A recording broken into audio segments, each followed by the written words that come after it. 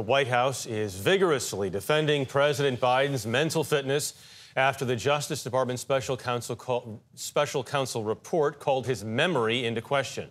Some Democrats fear the report reinforces voter concerns over the 81-year-old's ability to serve a second term. The Biden administration called the special counsel's characterization of the president inaccurate, egregious, and politically motivated. Some Republicans have seized on this political nightmare.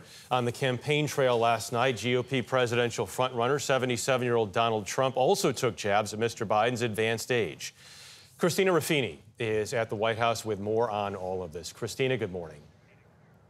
Good morning, Jeff. Well, one sentence in that special counsel report put President Biden's age back in the spotlight. And look, it's previously been an issue both men have been reticent to criticize the other on because it's a potential liability for both. But after this week, that's starting to change.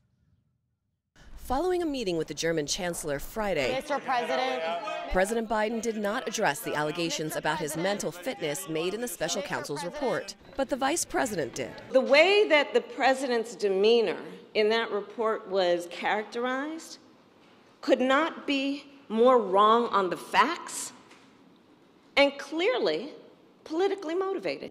As the White House launches into damage control. You're left to wonder why this report spends time making gratuitous and inappropriate criticisms of the president. In the report, Republican special counsel Robert Hur recommended no criminal prosecutions regarding President Biden's retention of classified documents.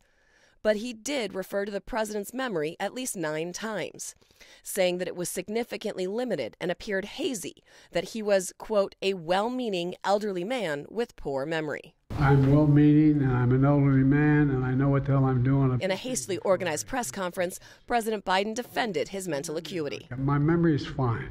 But also mixed up the leaders of Egypt and Mexico. The president of Mexico, Sisi, did not want to open up the gate. Even some Democrats thought the president's defense fell short. And it didn't go well. Okay, there's no doubt about that. That needs to get better. The report has also provided fresh ammunition for former President Trump. I have a guy I'm competing against who hasn't spoken in months. And when he does, it's not pretty, is it?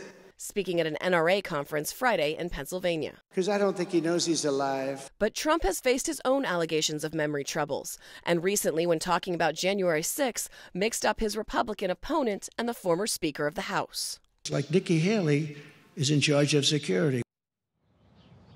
Now, Haley and others have said both men are too old for the job and America needs a new, younger generation of presidents. However, voters are not likely to get that choice in November. Michelle?